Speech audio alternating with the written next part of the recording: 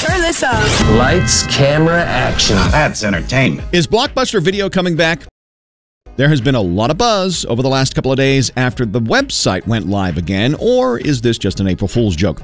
Westerns continue to trend, and now Pedro Pascal and co-star Ethan Hawke are going to be in a 30-minute short film called Strange Way of Life, set to debut at the Cannes Film Festival in May. The $7 a month blue checkmark Twitter Blue subscription service launching on April 1st. Apparently, it is not a joke. Don't expect all the Scandival drama to be dragged over several episodes of Vanderpump Rules. If you're a fan, word on the street is producers are cramming it all into one show, one and done, and then moving on.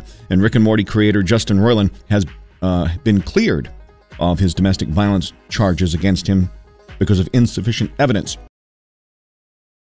The Friday watch list going into the weekend, always huge. Let's run it down. John Wick 4 in theaters. The new country song singing competition, My Kind of Country, premieres tonight, Apple TV+. The Night Agent just premiered on Netflix. This thriller getting big reviews. All the NCAA tournament action this weekend. K-State plays the Owls of FAU on Saturday on TBS. Tip-off at 5. Premieres Sunday on HBO Max. Yellow Jackets is back for Season 2, streaming on Showtime. And if you're missing Yellowstone, catch up on the 3 seasons of Taylor Sheridan's reality show, The Last Cowboy, on CMT. Cut.